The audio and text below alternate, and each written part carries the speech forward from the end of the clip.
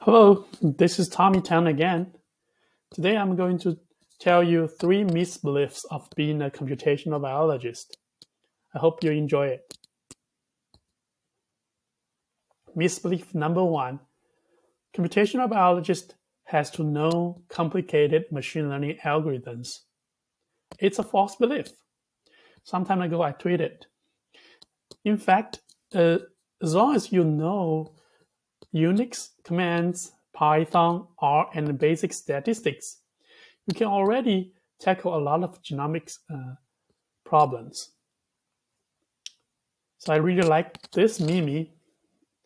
Tell me the truth, I'm ready to hear it. So most of the time, you won't need deep learning. You won't even need machine learning. So always try those simple methods first. For example, linear regression. I always prefer simple over complicated. Some time ago, I received this message. So, hello, I'm interested in learning more about data analysis and bioinformatics. How can I become a more sophisticated analyst?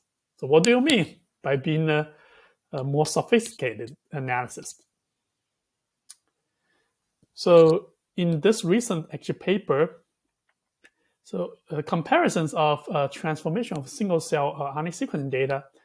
So out of 22 approaches that are benchmarked, a simple log transform plus a pseudo count is as good or better than other really sophisticated methods.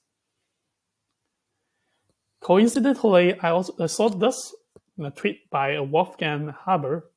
So most of my supervision boils down to, if a complicated new method applied to a complicated new dataset does not give desired results, don't try to fix it by throwing yet another complicated thing. Rather, simplify, take apart, try with toy data.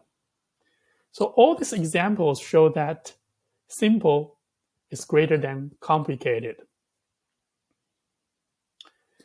Misbelief number 2: computational biologist has a magic keyboard. So I borrowed this from Thorsen, a bioinformatician in Australia. So people think about computational biologists or bioinformatician, they have this push button keyboards. For example, they have a key just for covariance, RNA-seq analysis, or make fancy figures. And I think just yesterday I saw this tweet. It's interesting how some web biologists can spend weeks, months, or even years just on experiment.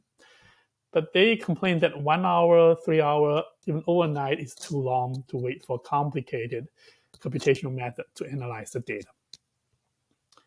So I actually replied, so we really need education on both sides. So I was in wet lab, so I did a lot of experiments. I understand how tough and how complicated, how time-consuming to perform experiments. But I also understand it can be really challenging to just for data analysis. So this is the typical day of my life as a computational biologist. So first, installing software. So I think the number 0 task for bioinformatics is install the package without error. So some tools are really hard to install because they have a lot of dependencies, and I sometimes spend just whole day just to install a tool. Second, Googling. So we don't know every stuff, so I have to, if I actually encountered an error, when I install software, I have to Google the error message and also Google how to use this software. Then I read manuals of that bioinformatics tool and then use that tool. Converting file formats.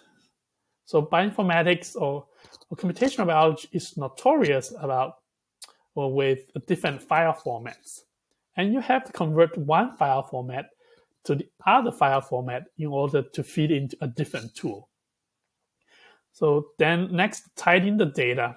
The real data are always messy. For example, if you got the data Excel sheet from your wet biologist, and it may have inconsistent column names, and each cell may be formatted in a different way.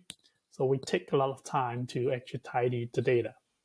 And for the real analysis, for the plotting, modeling, only account for 20% of our time.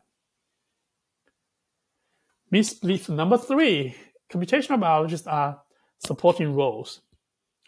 While it might be true like many years ago, so in this paper published in 2017, they argue that we need to embrace the shift of computational biologists from pure like bioinformatics service provider to leaders of cutting-edge programs. So I think the author have their points, because computational biologists can generate hypotheses by analyzing large-scale genomics data sets. And of course, the findings from computational analysis need to be validated by wet biologists. And it's going to be a win-win situation when computational biologists and the wet biologists collaborate.